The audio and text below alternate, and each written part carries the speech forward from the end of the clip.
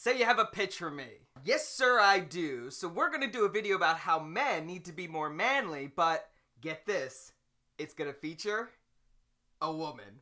Oh my god, that's brilliant, because if a woman says that men shouldn't be like women, it's gotta be true. Yeah. So who do you want to cast? Allie Stuckey. And what's her deal? Well, she's a white woman. Ooh, white women are tight. Also, we have to save the blacks for our race episodes. Probably shouldn't say that.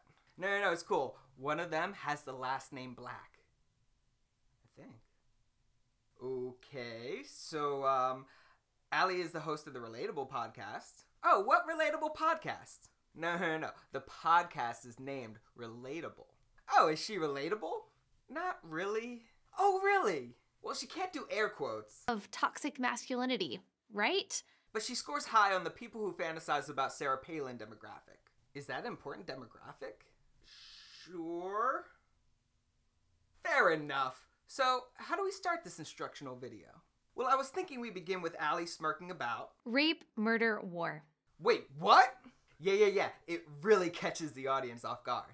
Okay, not how I would personally start things, but if you only say it once, then... Oh no, she's gonna say it at the end, too. Oh, really? Yeah, because you know how stories have a beginning, middle, and end? Uh-huh. Well, if you start and end a story with the same quote, it seems like you've proven something, regardless of what you say in the middle. Oh, really? Yeah, it's a writer's trick. Get off my back. Fair enough. So, what happens next? Well, Allie is gonna make a bunch of sweeping generalizations about masculinity, based on absolutely no research, but it's cool because about halfway in, we're gonna throw out a bunch of statistics. Oh good, we have to make sure we back up that in no way backs up our overall argument. Oh really? Nah, we're mostly gonna use data from fathers.com and just talk about how too many people don't have dads. Well, I'm not sure how that proves your point, but... You didn't let me finish! Okay.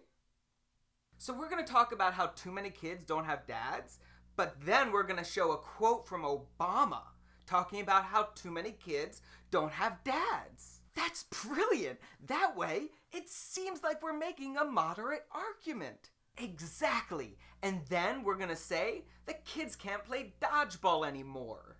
On the playground, aggressive games like dodgeball have long been banished. Wait, kids can't play dodgeball anymore? I mean, I'm sure it's been banned at least once, so technically it's not lying. Fair enough. Also, we're gonna say that kids are being told not to try when competing.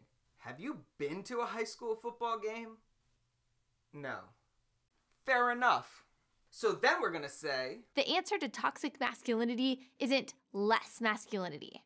It's better masculinity. And we know what that looks like. Wow, powerful stuff.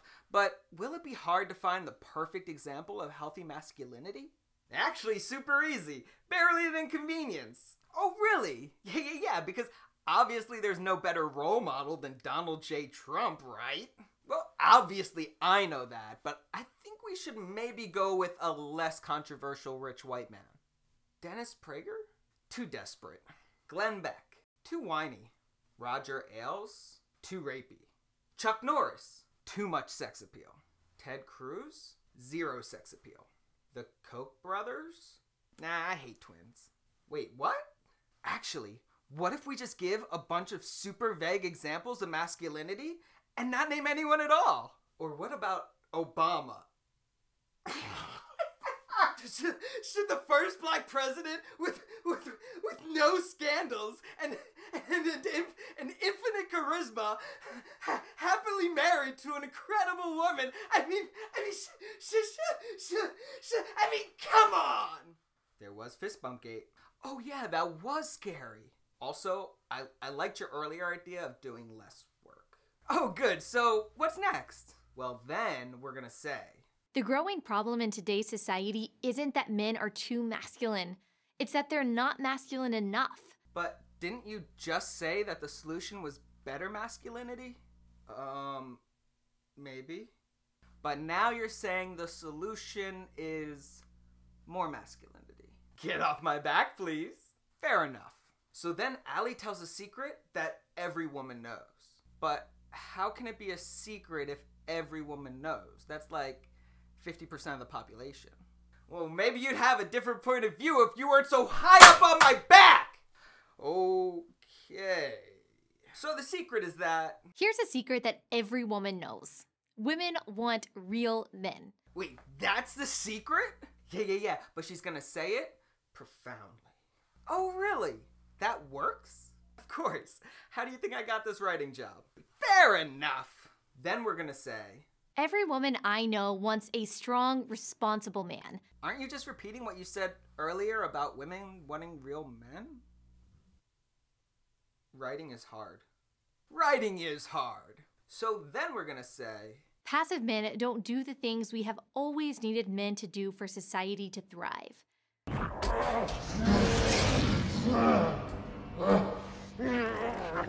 I can't tell if you're angry or hungry. Whoops, forgot where I worked for a moment. Whoopsie. So we got... Yep, definitely nothing wrong with saying we need men to do manly things for society to thrive. Right? Coolsies. So next we're going to show a quote by C.S. Lewis, out of context. Ooh, out of context C.S. Lewis quotes are tight. Yeah. And we're going to call him an English social philosopher. But that would mean he's an expert of English social philosophy. Exactly. But he isn't.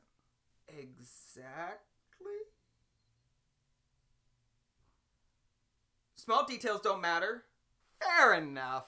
So C.S. Lewis says... By his intellect, Lewis explains, man is mere spirit, and by his appetite, mere animal. Go on. That was it. Oh, really? Yeah, well, the point is we need both parts of man to protect us from... Rape, murder, war. Oh, that's so clever. You erroneously connected the C.S. Lewis quote to your introduction. Yeah. So, what do you think? Oh, that's the end. Well, we try to keep our videos short to keep expectations of us actually saying anything worthwhile to a minimum. Cool trick. Well, you definitely did not come close to proving your central thesis, whatever that may have been.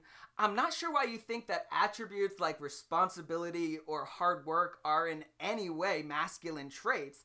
Also, you say that we should have more, not less masculinity, but you never actually define what masculinity is, nor explain anything beyond feminism is bad, masculinity is good, and too many kids are fatherless. Personally, I'd have to call this garbage at best and evil propaganda at worst. Okay. But this is Prager, a university literally by name only, so I doubt it matters. Not like people would actually watch this crap or take Prager University seriously.